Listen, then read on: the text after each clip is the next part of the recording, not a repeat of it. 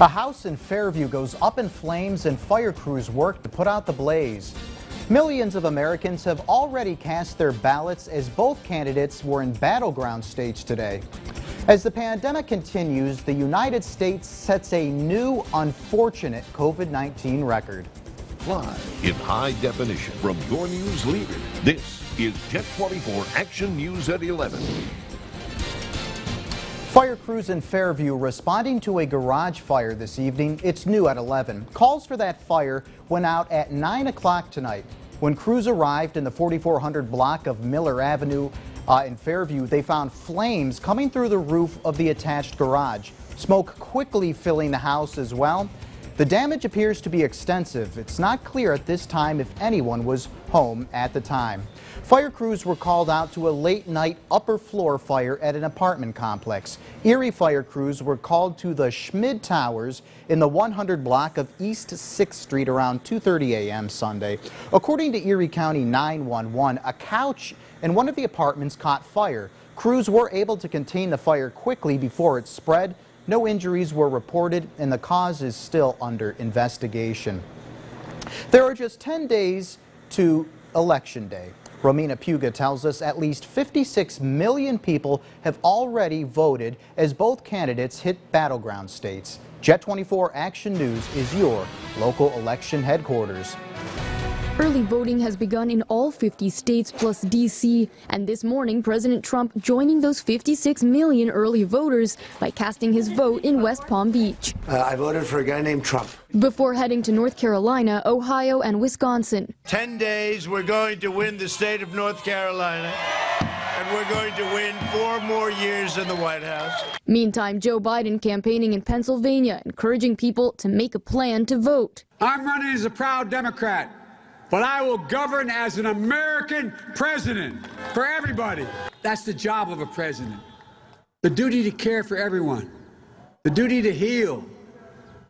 And you too have a sacred duty, and that's to vote. The early voting data continues to hit record numbers across the nation, with 6 states already surpassing 1 million votes cast in person. And today, in-person early voting began in New York, where long lines were seen at the Barclays Center and Madison Square Garden. But in Georgia, those long lines once again prompting allegations of voter suppression. Biden's running mate, Kamala Harris, urged voters in the state to cast their ballots early. And we have to at some point sit back and think, why are they trying to make it so difficult and confusing for us to vote? And I think the answer is because they know our power. With just 10 days to Election Day, the candidates will continue crisscrossing America, hitting those battleground states. Romina Puga, ABC News, Los Angeles.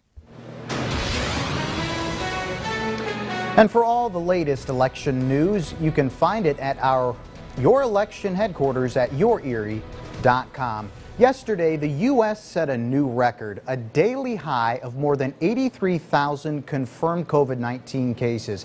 ABC's Alex Perche says 80% of ICU beds are filled in 24% of the country's hospitals.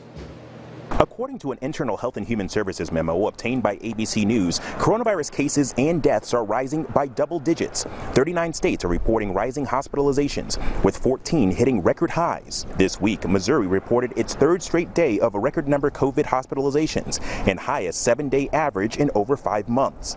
Medical officials are warning that a fall surge is blanketing much of the United States. Illinois' top doctor breaking down while announcing the state's caseload. A total of 33 confirmed cases since the start of this pandemic. Excuse me, please.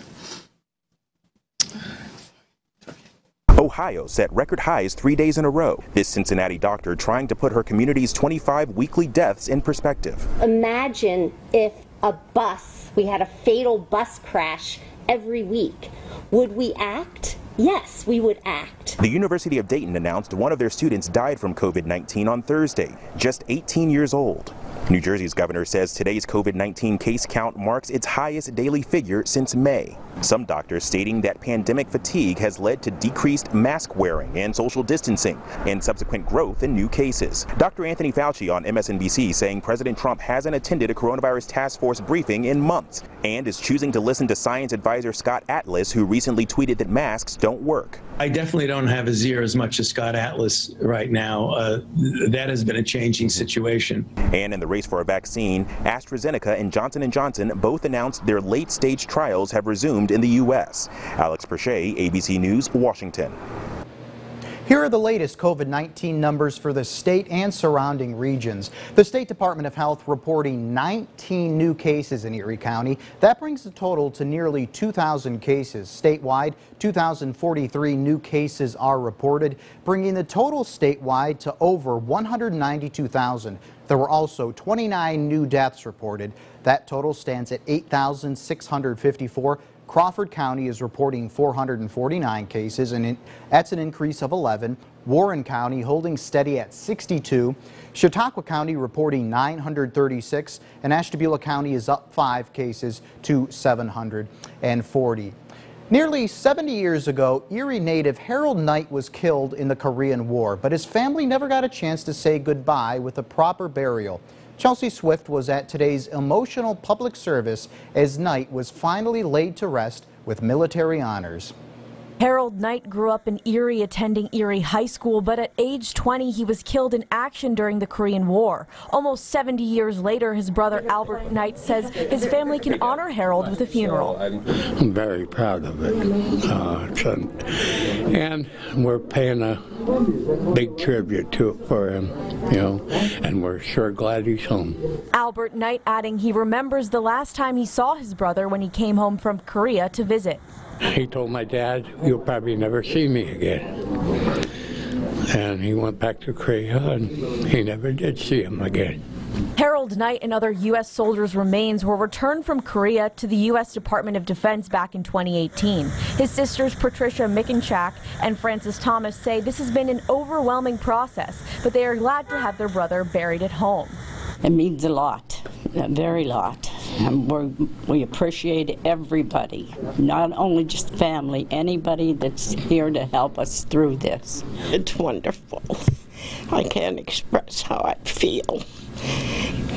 It's beautiful. And members of the Knight family say they are grateful to gather together and celebrate the life of Harold Knight and his service in the U.S. Army. We always kind of looked at ourselves as kind of a humble, small family, and to come back here and then just see the recognition and what this family's done. Harold, being in the Korean War. Chelsea Swift, Jet 24 Action News. Harold Knight's casket was escorted by state police and Patriot riders from downtown Erie to Hector Thorne Cemetery in Seneca, Pennsylvania. Coming up on Jet 24 Action News at 11, one business is showing its support for a local high school football player who is still in the hospital. That's after Craig's forecast. Hey, Craig. Hi there, Brian. Watching temperatures drop to some pretty chilly levels overnight. We'll give you the details in the forecast next. From your news leader, you're watching Brian Wilk